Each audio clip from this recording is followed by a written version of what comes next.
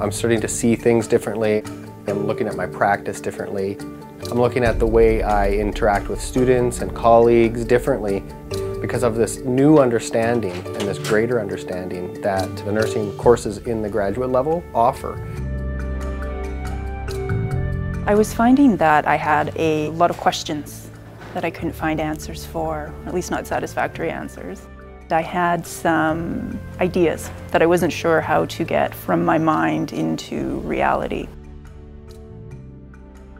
When I was working as a clinical nurse educator, I noticed a need for specialized care for the older adult in our population, especially in Kelowna. He was having trouble with mobilization. We need to look at his I wanted to work in an advanced practice role with gerontology, and the way to do that was to get a master's. I've worked in acute care, I've worked in rural settings, in a large city, hospitals, public health, quite a variety of areas. And I have an interest in research now, so I thought that would be the next logical step for me.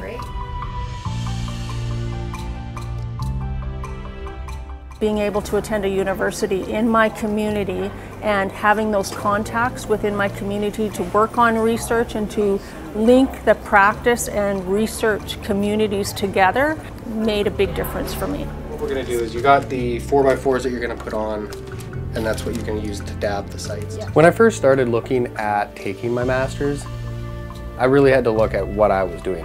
At that point in time, I was a full-time nurse at the hospital. I was starting to do some part-time clinical work. I have a young family with 3 young children. There was a lot going on, and I really needed to take that time and see, is this something that I want to pursue? And once I answered that question for myself, that yes, I do want my master's degree, I do want to pursue that, then it was about taking those things in my life and just restructuring that so that I could make the time for it. Last I heard, I think they were from out of town, so we don't know when they last saw them.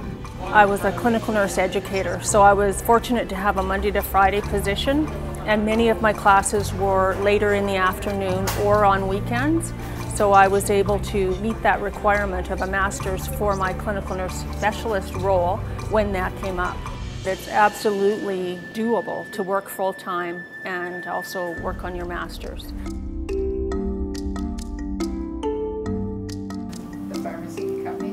The things I have been learning in my classes have really opened my eyes to a broader sense of knowledge, broader sense of understanding of nurses in general, our role in the health profession, and what I can offer.